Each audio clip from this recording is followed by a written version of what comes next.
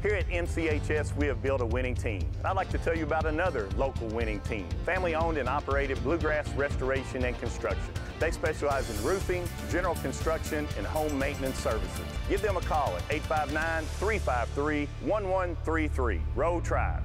And welcome back to the Bluegrass Restoration and Construction Weather Center. Looking ahead to our New Year's weekend. New Year's Eve Saturday and Saturday night could be a little bit soggy. We may have quite a bit of rain, in fact, pushing through the region, but it will be warmer. Temperatures topping out in the mid to upper 50s and a pretty warm New Year's Eve night as we fall into the 40s by the early morning hours. But if you have plans during the evening, again, watching out for a few showers, temperatures kind of holding steady there into the lower 50s. Now, tonight and most of the day tomorrow should be pretty quiet, but a few showers arrive Friday night, as I mentioned, pretty soggy into New Year's Eve, and then we could see some showers and thunderstorms and more heavy rain into early next week. Well, last week and over the weekend it was cold. We did pick up some snowfall, and it's still visible from the satellite from earlier today, but because it was milder, the snow has been melting, and here's the view from north of Richmond and I-75, and not really seeing much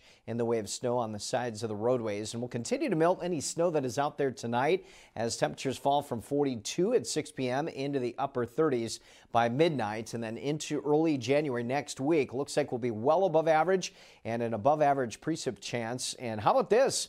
Through next week, rainfall amounts close to home could be approaching 1 to 2 inches, certainly heavier amounts as we get closer to the tri-state region. But again, a little bit of rain possible starting Friday. It doesn't look like much. The best chance of that rain will be moving through during the day Saturday and Saturday night.